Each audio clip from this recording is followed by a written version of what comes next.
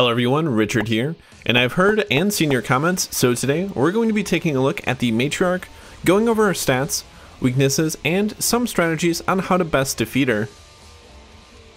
The Matriarch is the mutated form of Rachel Claimley and daughter of Kevin Claimley, more commonly known as the Patriarch.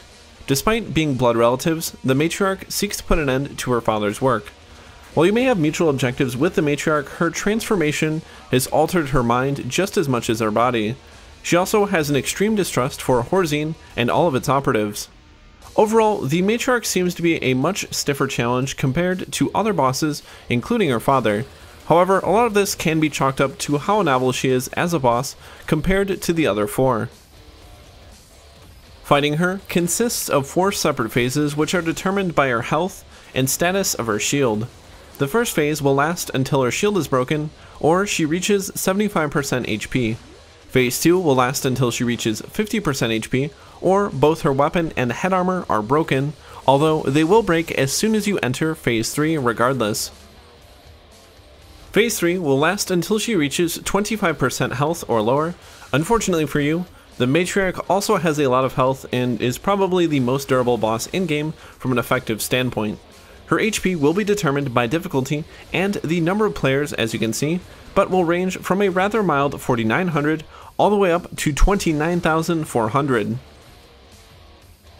In addition to her base health, she will also have an active shield generator, which again will vary based on game difficulty and the number of players alive at the start of the wave.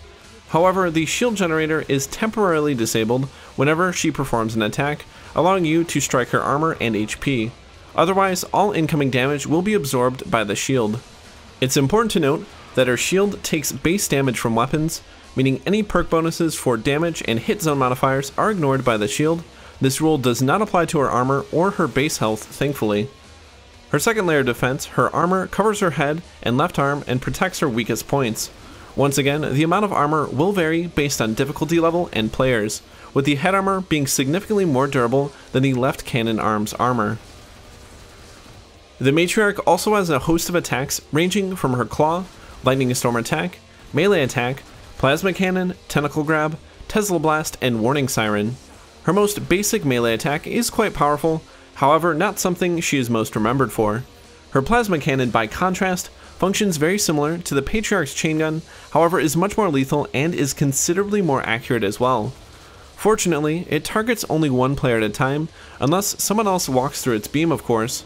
She can also use this attack up to every 2.5 seconds.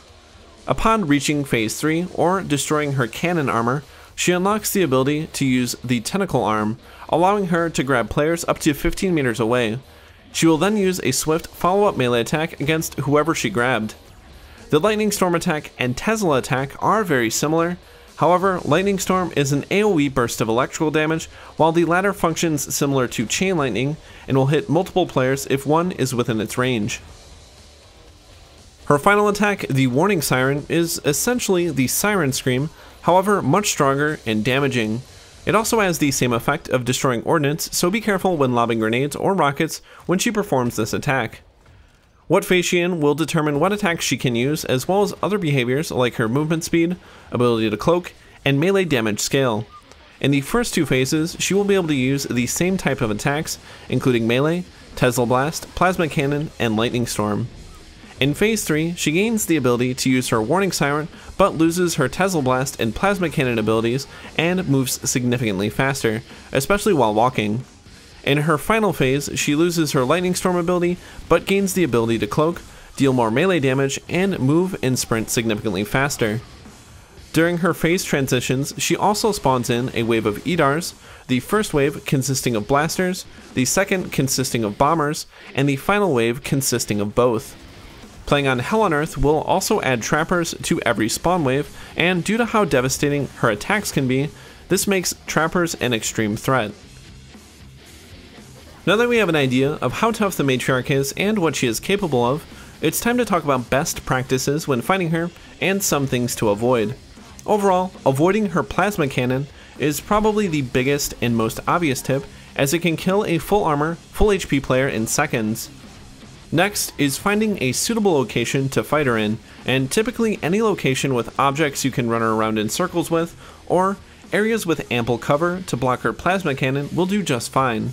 The ambulances on Burning Paris, tracked vehicles on Outpost, and crates on Containment Station are all good examples. Since her plasma cannon and Tesla Blast attacks are arguably her most powerful, getting her down to phase 3 as fast as possible to disable these and break all her armor is advised. While breaking her weapon early isn't a bad strategy overall, it can be hard to do if you aren't playing a precision perk like the Gunslinger or Sharpshooter. While this can be a bit hard to control, especially in public games, bunching up makes her attacks much more effective, so keeping good spacing and distance from her will help preserve you and your team in the long run. Perks like the SWAT, Gunslinger, and even the Firebug can also help slow the Matriarch down with the right skills equipped. Crippling her speed makes a huge difference, especially when a teammate is critically wounded.